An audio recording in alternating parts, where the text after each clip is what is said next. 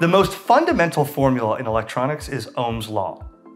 Ohm's law explains the relationship between voltage, current, and resistance. Ohm's law states that voltage, E, equals current, I, multiplied by resistance, R. In modern times, voltage is often represented as a V, but on the test, voltage is represented with an E. Using Ohm's law, we can calculate either voltage, current, or resistance as long as we have two of the three values.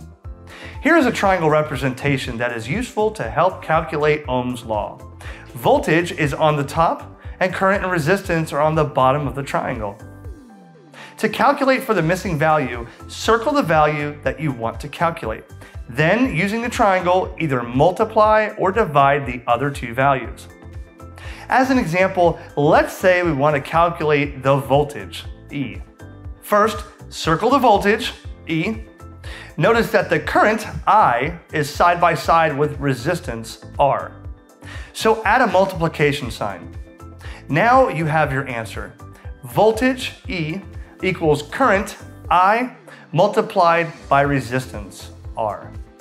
Let's solve Ohm's law for voltage with some real values. Let's solve it for a voltage in a circuit with 2 ohm resistor with a current of 0.5 amperes flowing through it. First, plug in our values. Voltage equals 0.5 amperes times 2 ohms. Voltage equals 1 volt. For a circuit with a 10 ohm resistor that has a current of 1 ampere flowing through it, voltage equals 1 ampere times 10 ohms.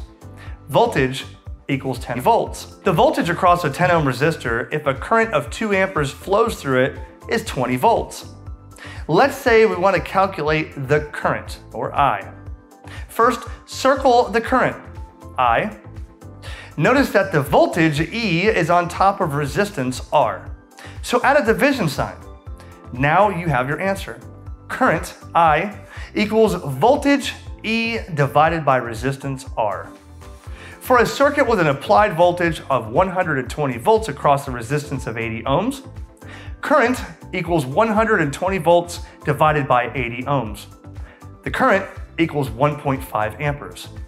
For a circuit with a 100 ohm resistor connected across 200 volts, 2 amperes. Current, I, equals 200 volts divided by 100 ohms. The current equals 2 amperes. For a circuit with a 24 ohm resistor connected across 240 volts, current equals 240 volts divided by 24 ohms. The current equals 10 amperes. The current through a 24 ohm resistor connected across 240 volts is 10 amperes. Now let's use the triangle to calculate resistance. First, circle the resistance, R. Notice that the voltage, E, is on top of resistance, so add a division sign. Now you have your answer. Resistance, R, equals voltage, E, divided by current, I. Let's say we have a circuit in which a current of 3 amperes flows through a resistor connected to 90 volts. And we want to calculate the resistance. We know from our triangle that resistance equals voltage divided by current. We plug in our values of resistance equals 90 divided by 3.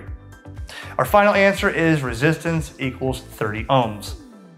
Let's take another circuit for which the applied voltage is 12 volts and the current flow is 1.5 amperes.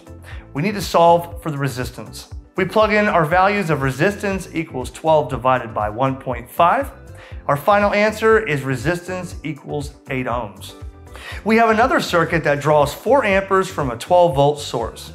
We plug in our values of resistance equals 12 divided by 4.